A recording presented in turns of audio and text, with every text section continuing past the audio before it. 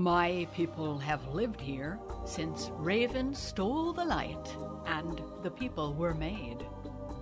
That was long ago, in a time when the animals talked. We are called the Makah. It is the name given us by our ancestral neighbors. It is a good name. It means generous with food. For centuries, we Makah were a people of the sea. When the tide was out, our table was set. When the tide came in, our men went out.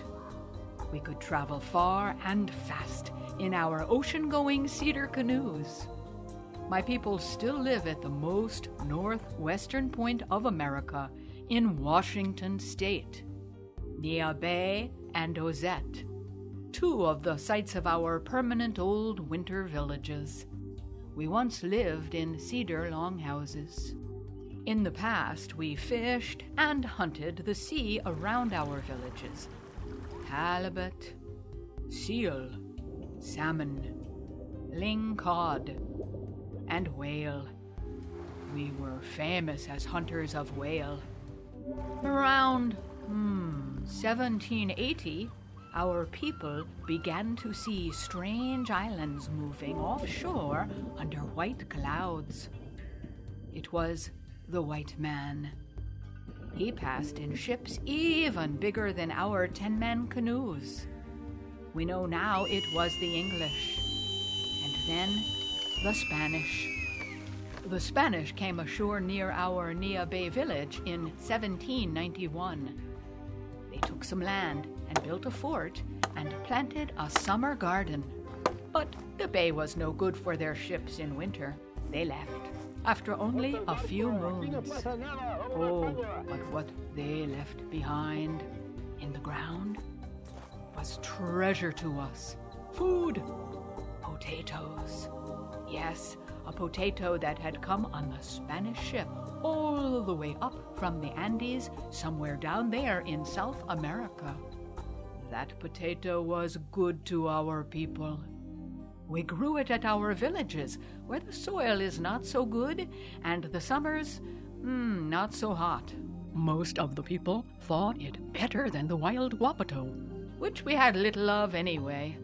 For more than 200 years, the Makah have grown the potato.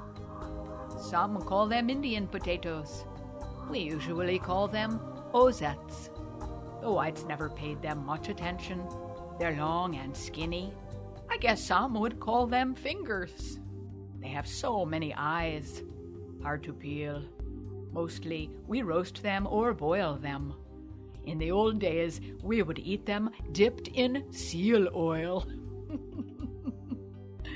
Even without the seal oil, they have a nice, nutty flavor.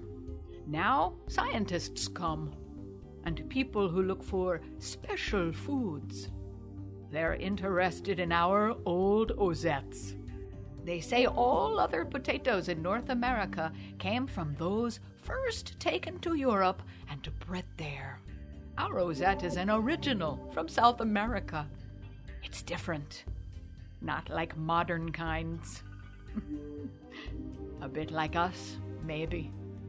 15, 20 years ago, we gave some Ozettes to the people at the Herbfarm. They liked them. They grew them in their kitchen garden.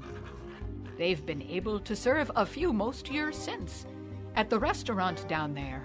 Now they're creating a potato feast. Uber tuber. Our Indian potato will have a special place on the menu.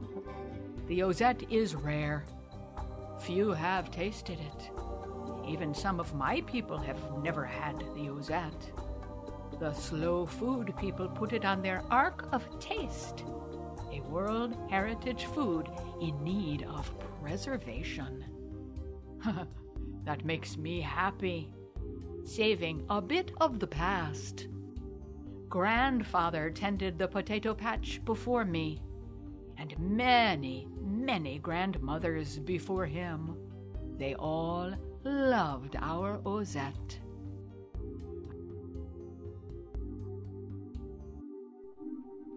The potato was good to my people.